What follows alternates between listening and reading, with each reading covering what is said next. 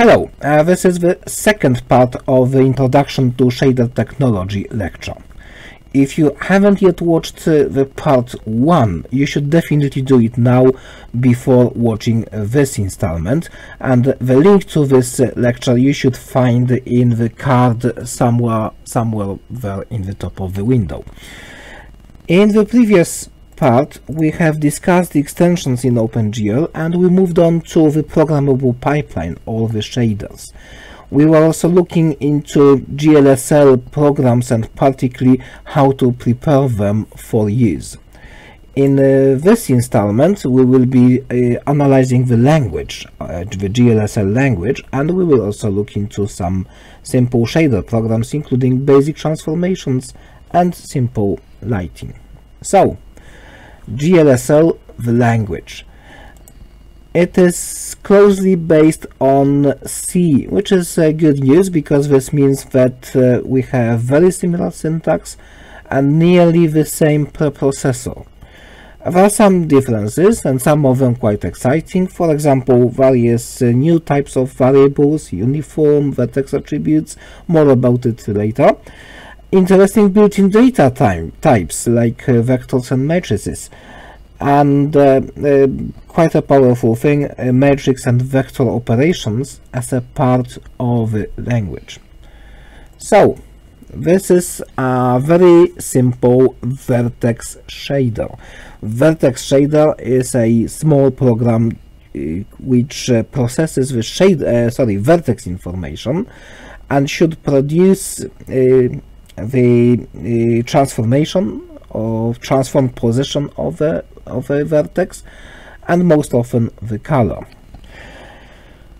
As you can see, the syntax is indeed similar to C. There are some specific aspects. For example, GLSL program should start with a directive specifying the version 330 in this case. That's the minimum version. So this program will be compatible with all versions of OpenGL 330 and above. Then we have these uniforms which are different from C++ as well as in and out. Yeah, but there are also some similarities, and first of all, a GLSL program must contain a function called main, which is a common characteristics with the C language.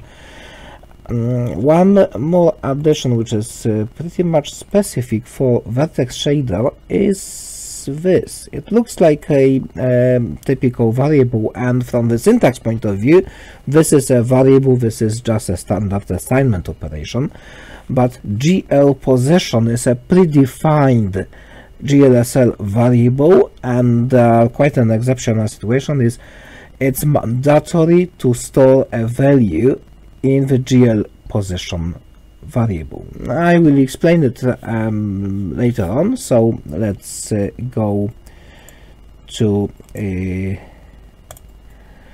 general structure. So as I mentioned, GLSL requires a version directive like version 330 and expects a main function. Variable declarations and statements generally follow C or C++ or Java syntax. From C++ and Java, the main difference is, of course, GLSL is not an object-oriented language, so you don't have classes, objects, this kind of stuff. Alright, talking about variables, there you saw some examples of qualifiers. There are 4 special qualifiers for variables in GLSL. Uniform means that this is a value directly passed from application. In our case this is a C++ application, and these variables cannot be changed at any moment during the pipeline, so they can only be set or written externally by the main application at the CPU. In or input are the variables received from the previous element in the pipeline. So for the vertex shader, these are vertex attributes, so data coming directly from the VBO's vertex buffer objects. I hope you more or less know what they are. Output or out, these are variables sent to the following element in the pipeline, and for example for the vertex shader this is usually the color value which is sent over to the fragment shader.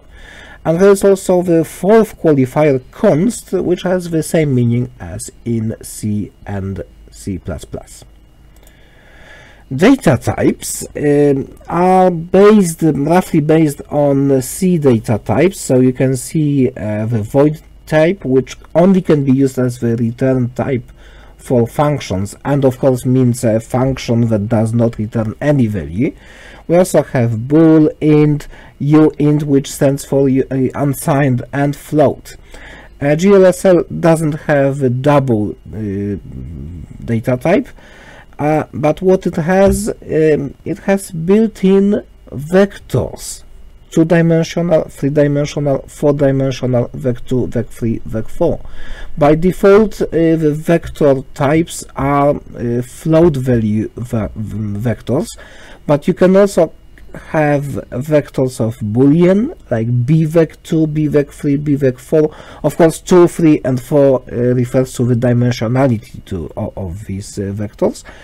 Ivec is a vector of integer, uvec is vector of unsigned integer. In overwhelming majority of cases you will be using float value vectors, so vec2, vec3, and vec4. And we also have matrices. All matrices are float values, there are no integer matrices and so on. And mat2, mat3, mat4 are 2-dimensional, 3-dimensional, 4-dimensional matrices. Then mat2 times 2, 3 times 3, 4 times 4 are basically the same as mat3, mat2, mat3, and mat4. So 2, 3, 4-dimensional matrices.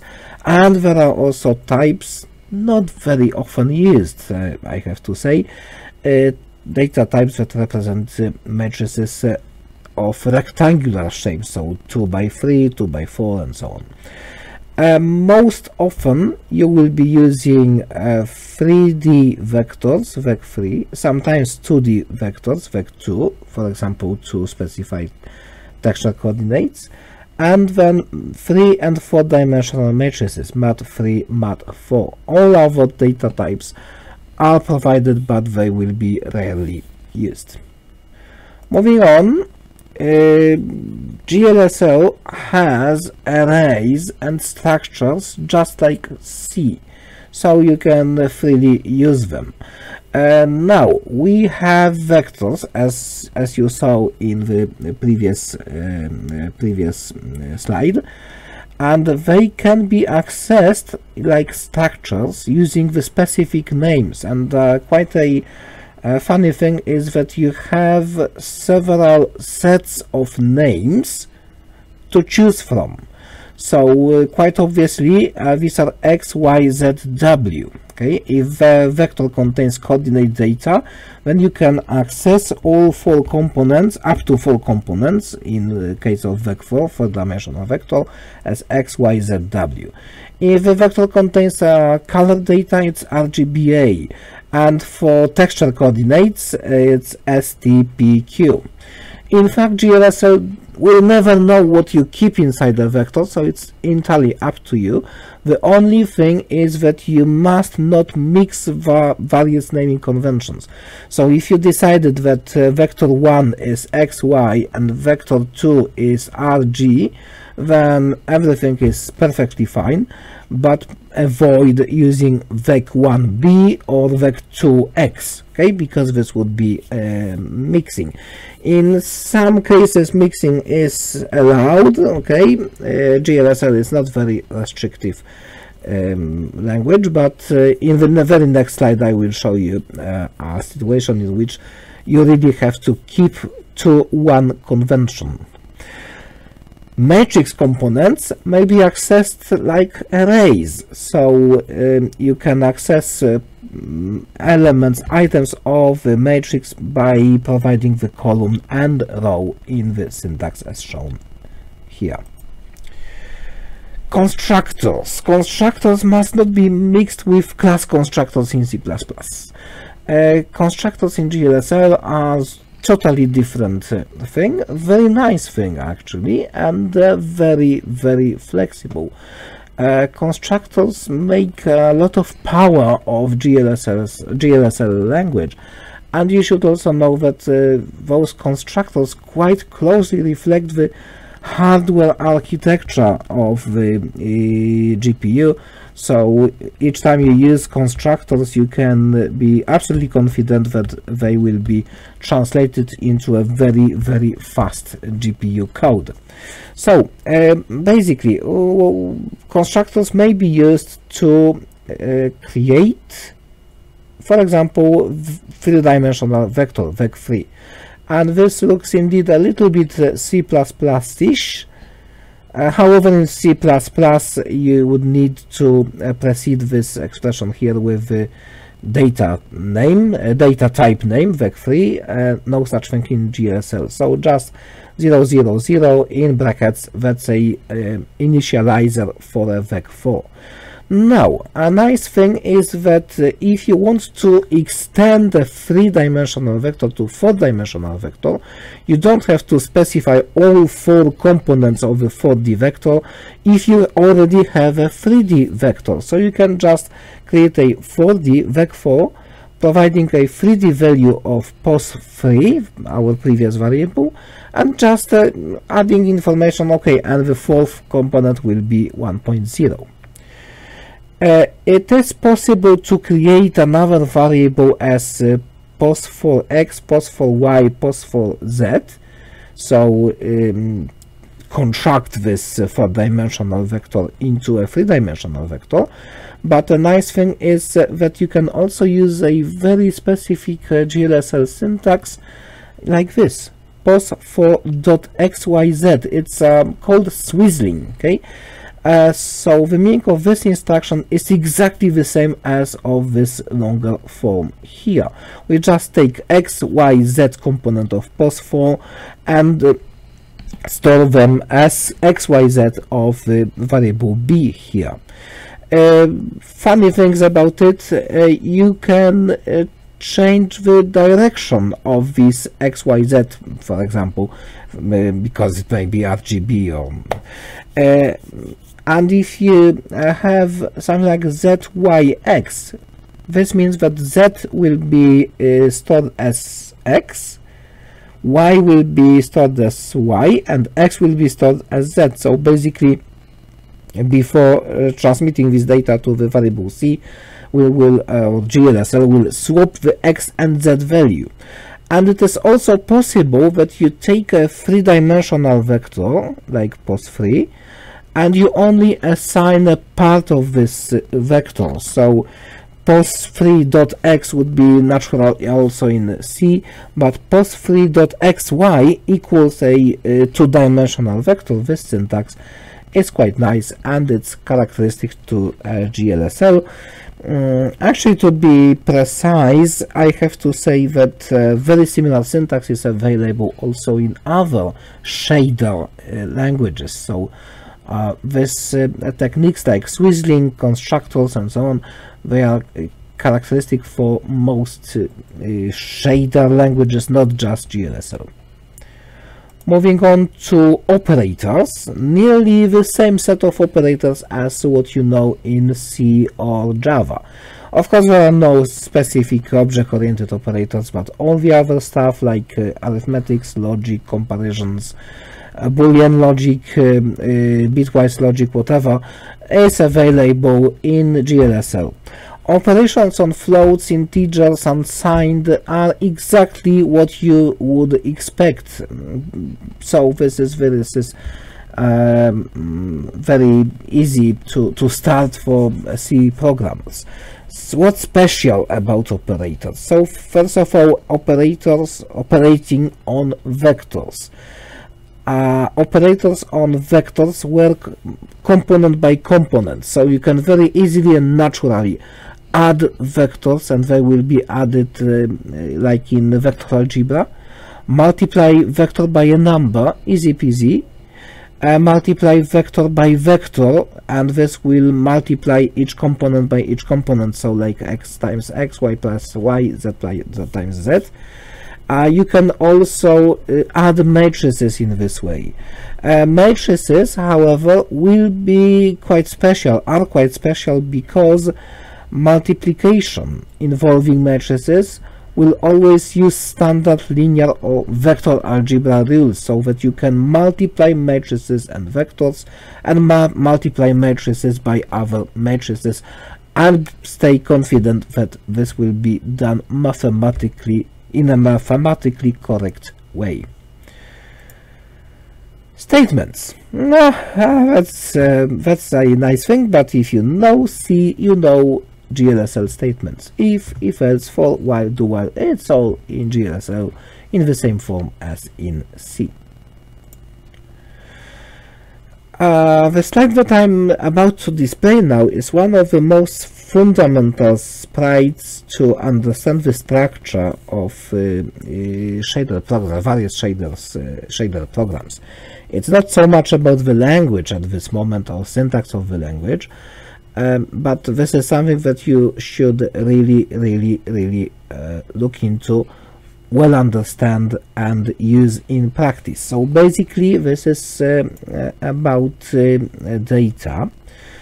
So this box represents your application. In our exercises, our practical programming activities, this is the C++ program. And in this C++ program you can set up uniform variables. If you don't know exactly what it is, this means that you might need to refresh the part 1 of this lecture. Okay, and we also have vertex attributes. Vertex attributes are the data that are packed into buffers and sent to VBO objects, vertex buffer objects, that reside in graphics card memory.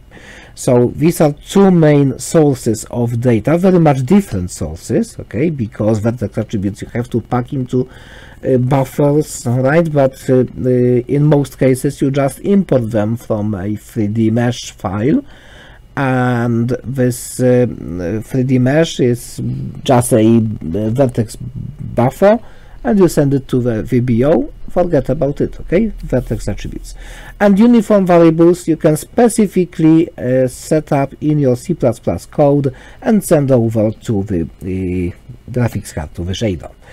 Alright, so these two data streams arrive to the vertex shader. And now, if you want to use a uniform variable set from the C++ language, in your vertex shader program you have to add this uniform specifier at the beginning of the declaration of the variable. So in this case you have a four-dimensional matrix and three-dimensional vector representing material, so probably a color, RGB.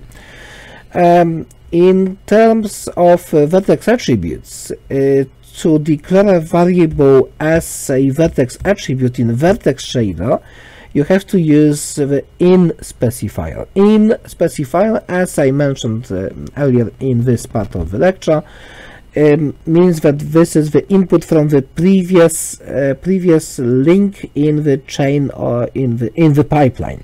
Okay, but in case of the vertex shader, which is the very first part of the pipeline, this previous step is the VBO, it's the memory of the graphics card, right? So I think it makes sense. And vertex shader can have two different types of outputs. So first of all, this is an output value, outVec4. Out means that it will be sent over to the next element in the pipeline, and in our case most often this will be the fragment shader. But there is another output variable here, a very special one, because it's mandatory. You will basically fail with linking the vertex shader program unless you include in your code an assignment in which the GL position variable will be set. Please note that GL position variable is write only. You cannot read from GL position, but you can write value there. What happens with these output values? So first of all, the GL position will go into geometry rasterization module, which is the fixed functionality of the graphics card. So it cannot be. I know that there are geometry shaders, but they are slightly further on in the pipeline. Basically, GL position goes into the hardware fixed part of the pipeline, and you cannot do anything further with this. But it's crucial that you provide the transformed position of your vertex in this variable GL position.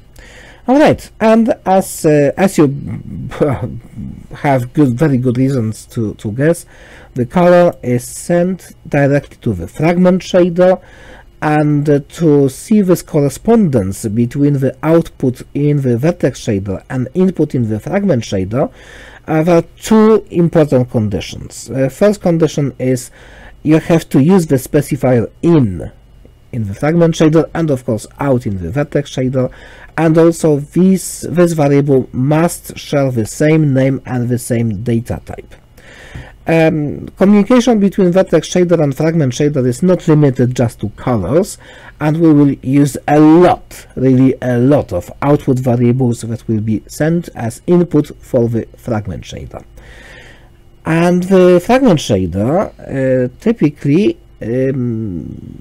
defines one output variable, which is the 4-dimensional color value, which specifies the color of the fragment, final color of the fragment. It may be affected by fragment shader based lighting, texturing, many other techniques, but the main duty of the fragment shader is to produce this out color, because this out color will be consumed by the frame buffer, so the final stage of the pipeline. Please note that vertex shader and fragment shader are two programmable elements of this pipeline. Vertex shader is quite close to the beginning of the pipeline, and fragment shader is quite close to the end of this pipeline. Alright, moving on. Sorry, I've forgotten one thing. Uniform variables are not only about the vertex shader. Uniform variables will also arrive to any other shader, including the fragment shader. So we are now moving on to a very basic vertex shader. This basic vertex shader is a little bit more complex than the shader I showed you in the very beginning of this part of the lecture, because we have a proper lighting here, but let's analyze it step by step. So first of all, we have this version directive, which is mandatory. We have 3 uniform variables, and this is the projection matrix, model view matrix, and the material. Material will be used to provide colors to objects. Okay, so we use so-called solid material, so just a color value, RGB. And I hope by now you know what projection, model, and view matrices stand for. We also have 2 input variables, vertex and normal. They have these letters A at the beginning to make it easier to recognize in the code that these are attribute vertex attributes. Okay, so vertex is the vertex coordinate, and normal are the vertex normal coordinates. And we also have specified a 4-dimensional output color, which will be sent over to the fragment shader. But before this happens, we will calculate the shading or lighting value and store it in this variable. And we have, so these were vertex attributes and output variable. I've forgotten, but I have nice labels to various parts of this program. The next part is the main function, and this is applying projection and matrix view transforms to the vertex 4D vector. So what happens here? First of all, vertices typically come in the VBO as 3D values, x, y, z only. But to provide all the required transformations, 3D transformations, we need 4-dimensional matrices, so we will also need 4-dimensional vectors. A very important thing, you cannot multiply a 4D matrix by 3D vector, because this kind of operation is mathematically undefined. So if you have a 3-dimensional 3D vertex and you need to multiply it by a 4D matrix, the first thing is to promote your vertex from 3D to 4D. And for this we use a simple constructor. So we create or construct a vec4 value which will have a vertex as the x, y, z values plus 1.0 as the w, the 4th-dimension value. And this 4D vector will be multiplied firstly by the model view matrix and then projection matrix. And this is everything we have to do to transform our vertex properly. Okay, or is it? It's just one step to succeed. We have to do the mandatory part, so we have to store this position, calculated position, in the variable GL position. You might ask if I could just have something like GL position equals projection matrix times model view matrix and so on. Of course you could, but this is a little bit better style of programming, highly recommended for GLSL. And the reason for that is GL position is a write-only variable. You cannot read this variable. So we don't use this pos value anymore in this simple program, but the reason for that is because this program is very simple. Normally you would quite often want to access the position value calculated here, and if you would store it in GL position, it's like black hole. You can send stuff there, but you cannot read from there. So it's better to have a local variable like this, or perhaps a global variable, store this value there, and then send it to a GL position. The rest of this code is the light calculation. So we have I all the time keep forgetting about my beautiful labels here. Alright, so light data. We have direction, and this is the vector showing providing the direction of the light. Okay, so where the light is located. And also we have the ambient light, a small additional color provided to brighten up deep shadows. For the main light calculation, we will be using Phong diffuse model, and just a quick refreshing Phong diffuse light. This slide is borrowed from our first lecture in 3D technology. So we have some surface, okay, and the source of the light. The difference between this picture and the situation we have in our shader is we have even simplified it a little bit, because this shader implements the directional light. So these light rays are all parallel, okay, not originating from a single point, and this is quite a useful lighting model, simpler than this, but quite useful, because directional light is quite often used to model very distant light sources, for example sunlight, okay, daylight.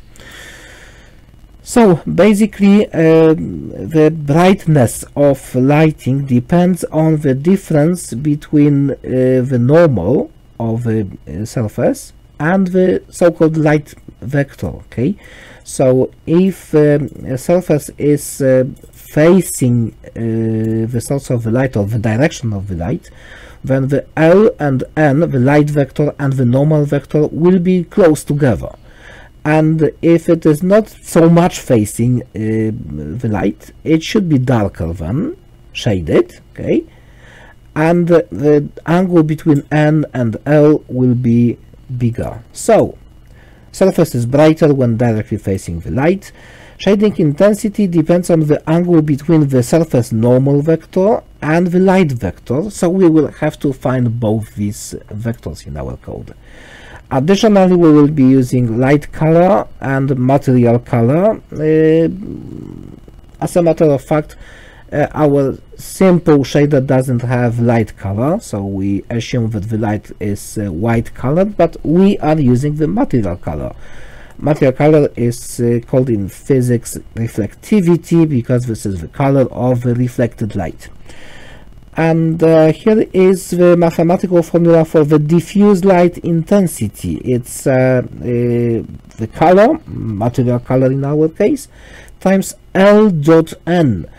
Dot is the dot product. This is a value which is higher for vectors pointing into the same direction, and lower for vectors that are not so much together. Okay, so this is exactly what we need.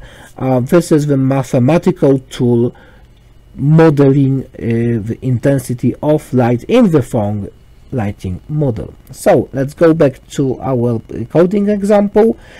This is how we find the normal vector, and it cannot be just a normal, the vertex attribute, because the normal, just like the coordinate, have to be transformed, and we transform this only by matrix model view. Please note that normals shouldn't be transformed by the projection matrix, and I will explain a little bit more about the mathematical details of this calculation in our next session, which will be specifically about lighting. For now, just take home messages. The normal has to be transformed by the model view matrix only, and this should be the three-dimensional transformation. I will also tell you next time why is that so. Basically, when you calculate the transformations, you rather tend to promote the vertex coordinates to 4D, and here you demote the matrix to 3D. Anyway, N will contain the transformed value of the normal, and L will contain the light direction which we have set up here. Okay, and just to be on the safe side, it's been normalized. And actually the safe side was very important, because our light direction vector wasn't normalized, and just such a detail, Phong diffuse light will only work properly with normalized vectors, so both N and L must be normalized. Okay, and we always want to be on the safe side, even if normal vectors should normally come as normalized. We will additionally normalize them. If not for any other reason, it's quite possible that your model transform contains some scaling, and a vector scaled, even if it was normalized before, it won't be normalized anymore. So you have to normalize these vectors. And here there is a dot NL, dot product between N and L calculated. We also have here such a small trick, maximum value between the dot product value and 0. This is basically to reject negative values. The Phong diffuse light model tends to produce negative values for the off light, the other side, the shaded side of objects. We don't want this, okay? and the graphics card will have absolutely no idea how to display a negative color value, so we cut off any negative values, so it's impossible to get anything less than 0 here. And the final calculation takes what we got from the diffuse light N.L, adds to that the ambient light which we provided here, okay, so it's to brighten up this scene a little bit, and all this is multiplied by material promoted to 4D because the material initially was three-dimensional vector, and this is stored as the output variable, color value for the fragment shader, and that's all. Now, it may look a little bit tricky here with all those data conversions, okay? You have a vertex here, and you have to promote it to 4D.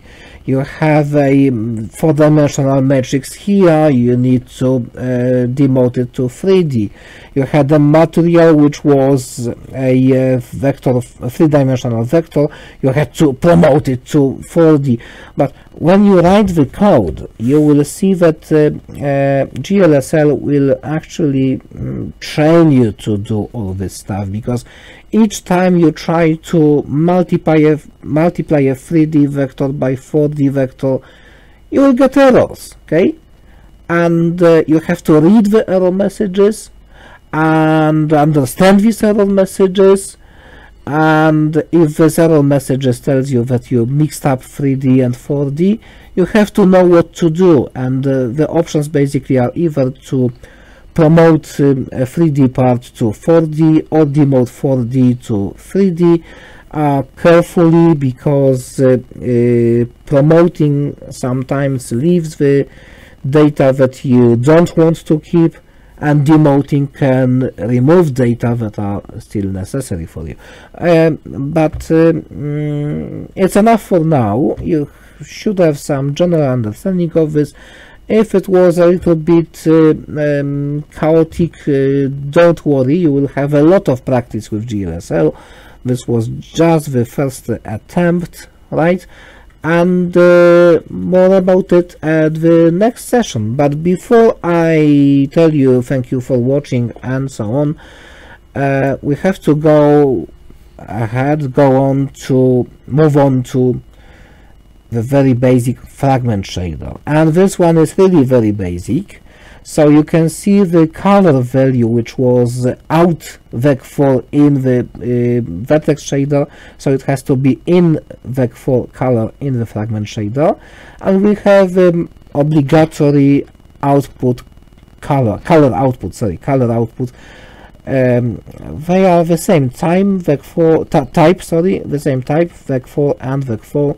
So the only thing that this shader does, it copies input to output. Out color becomes color, and that's all. I have my, of course, always forgotten labels. Here they are. This is everything that I wanted to tell you as the first introductory lecture about shader technology. From the next session you will concentrate on various aspects. So the very next session is about the proper lighting. What we had done in one of the previous slides was just a very rudimentary function, just a directional light, simplified, not working really well, okay? And at the next session you will see how to produce first of all directional but also point light, of course ambient light, and also the specular light. So I invite you to this next session, but for now I thank you very much for watching, and see you in the next pre-recorded material. Thank you.